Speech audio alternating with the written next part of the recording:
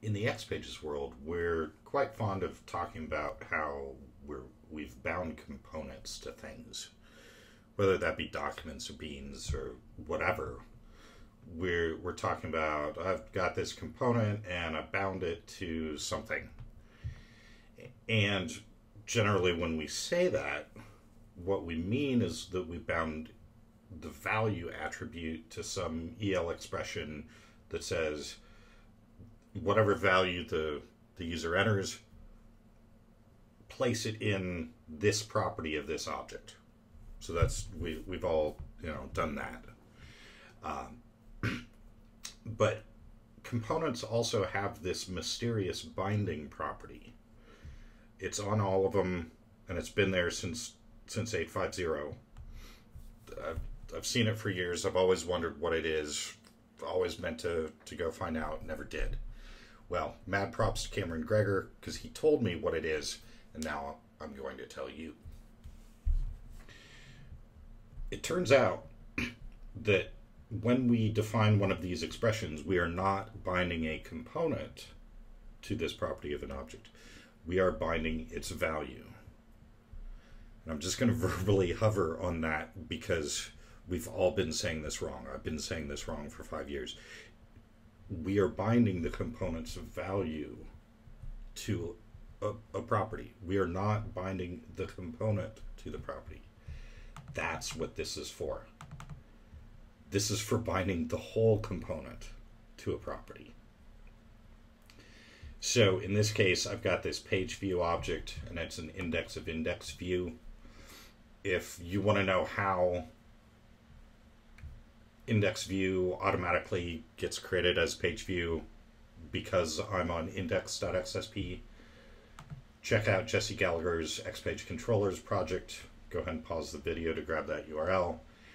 I've tweaked it slightly so that instead of just getting a controller, I also get a model and a view object. So if I'm on index.xsp, it expects there to be an index model, index view, index controller.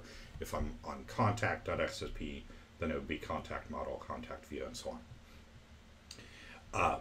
So if you want to understand how all that works, go check out that controllers project, because this is just a direct variation on that technique.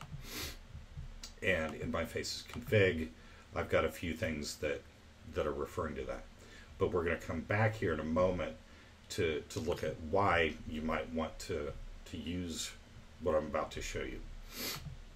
So I'm saying this component itself, not just its value, but the actual component, is bound to the user password component of my page view object, which will be an instance of index view.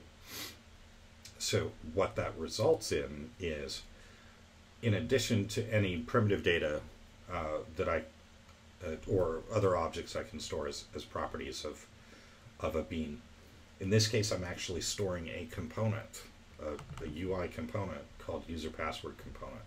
And because this is a valid bean, it has a getter that returns an instance of UI component and has a setter that accepts one. In a previous video, Dave Fleety had asked why I use final. I actually have my Java preferences in Designer set to add final whenever it can. That's mostly for compiler purposes. It's a slide optimization. If I had to manually do this, I probably wouldn't bother, but I can tell Designer to do it for me, so why not? Basically, that just means that once it's been established, it can't be set to something else. I can set properties of it, but I can't overwrite the whole thing within a block where final applies. Sorry, just going to toss that in there because David asked a while back. Anyway, so I've got a getter and a setter. So this is a valid bean, private property, and I can pass it a component and I can retrieve a component. So yay, I've got a component that is actually bound to a property. But why would you ever want to do that? Well, here's one example. I've got a theoretical credential page, a login page, where somebody can choose to remain anonymous and say, just take me in. Okay, I'm anonymous. or I can enter a name. But if I enter a name, it's assuming that I'm actually trying to log in as that person. So now I'm validating the password field. Whereas if I didn't have a name, then there's no need to check for a password. So if I enter both a name and a password, okay, now I'm that person. So why does this other technique, why is this handy for that? Well, if you follow my blog or my Stack Overflow presence or whatever, you know I'm always ranting about, don't use getComponent. getComponent is evil. And, you know, I have my reasons for that. It's inefficient, it's inelegant, etc., whatever. But there are two use cases where up until like a day ago, I would have told you, okay, getComponent is fine for that. And one of them is one of these validators where the validity of one field, so in this case, the validity of the username, is dependent upon the value in another field, component rather. The reason is because you can't go ask the model. I'm always telling people, go ask the model, ask the data. Don't try to have one visual component, go ask another visual component. Just ask the data. Well, you can't do that in a validator where they're linked like this, because the whole point of validators in JSF is to screen the data to where it never pollutes the model with data that isn't valid to begin with. So you can't just go ask your page model, what's the user password, because it won't be there yet.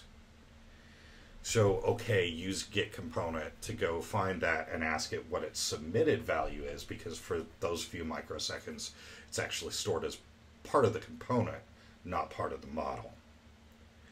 So this is one of the two areas where I've traditionally said, okay, yeah, it's fine for those of us who tend to use Java for everything to resort to SSJS just so that we can scour the component tree to find that one component we actually care about right now. Well, now we don't have to. We've never had to, I just didn't know we didn't have to.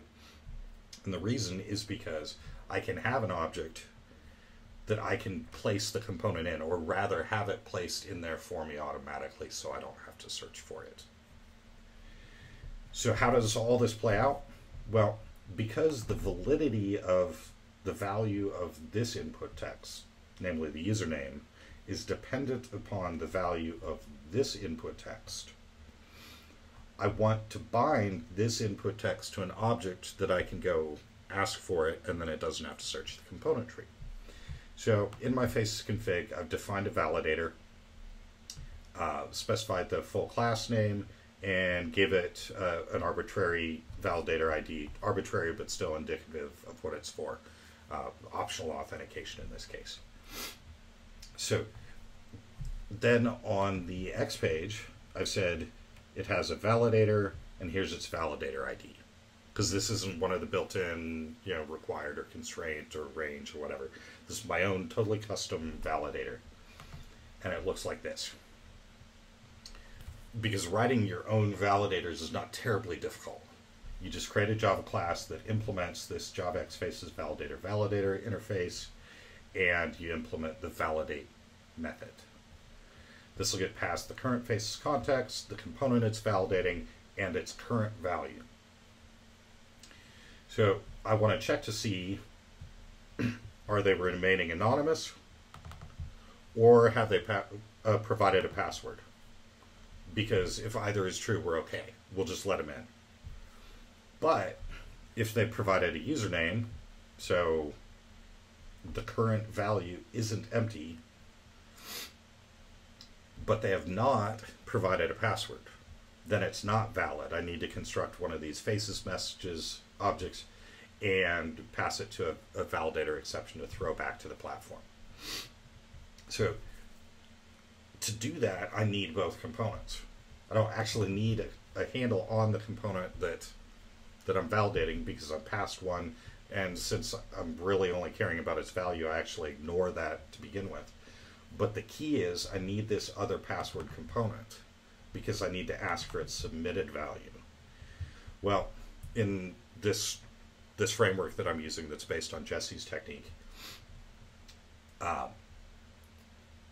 it's easy for me to get a handle on the view portion of my MVC layer at that point. So I just get a handle on my view being basically. Now, depending on the way you do it, you might use the application get variable resolve or resolve variable technique, which actually is what this does under the scenes. Under the scenes, behind the scenes, under the covers. Mixing my metaphors, sorry. A little bit hyper tonight.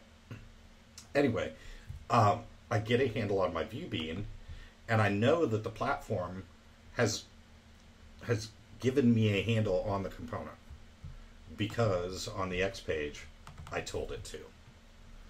So in my validator, I can just ask the view being, well, what is that component?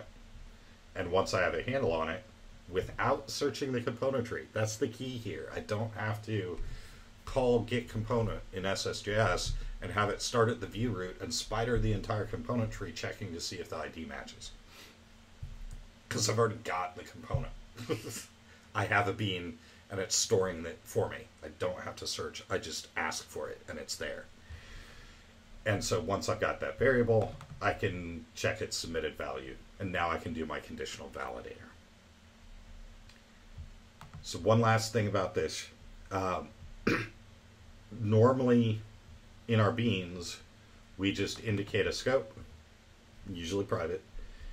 We indicate a type and a name. In this case, I have marked it as transient. Now, why would I do that? Well, because on our beans, we always want to make sure everything is serializable. Because if it doesn't have to be, it doesn't care, but if it does have to be, it is.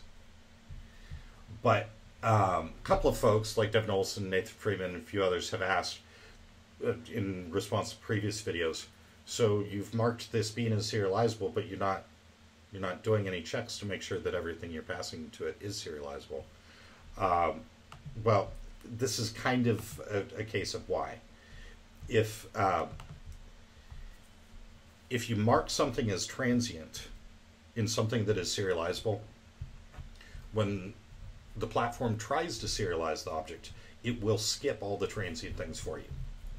So this is sort of my self-documenting way of saying UI components are not serializable. I don't know why they aren't. IBM chose not to make them serializable. That might have been a decision of omission, not a decision of commission, but whatever the reason, whatever the cause, UI components are not serializable. So just keep that in mind. This is very, very key. If you use this, just make sure that whatever bean you're binding the actual component, not just its value, but the component itself, the whole thing, whatever bean you're binding it to, make sure to mark it as transient. Because then if the platform needs to serialize your bean, it will serialize everything else and it will ignore the component handles. And you don't have to worry about it losing that, because whenever it needs it, it's there, but you don't want to store it. You need it to be transient. Otherwise, if you're using the default persistent settings, your X page will blow up because it'll try to serialize the outer object, and when it gets to this, it'll say it's not serializable and simply fail. So anyway, just wanted to toss this out here as just a real quick example of why you would use this property that I've never seen anyone use. I've always wondered what it is, and now I know what it is, so I'll probably use it from time to time. But if you're using getComponent in SSJS and you've heard or seen me say don't do that, here's one of the ways where you don't have to, because you can just tell it ahead of time, I have an object, put this component in that object, and so whenever I need the component, I can just ask the object. I don't have to search for it. And so this might be either one other place where everything else in your code is Java and you've been resorting to SSJS just to find a component. Now you can find it via Java. But even if you're using SSJS for most of your code, this is another way to avoid getComponent. is if you've got a bean where you can store the component, then you can just ask the bean.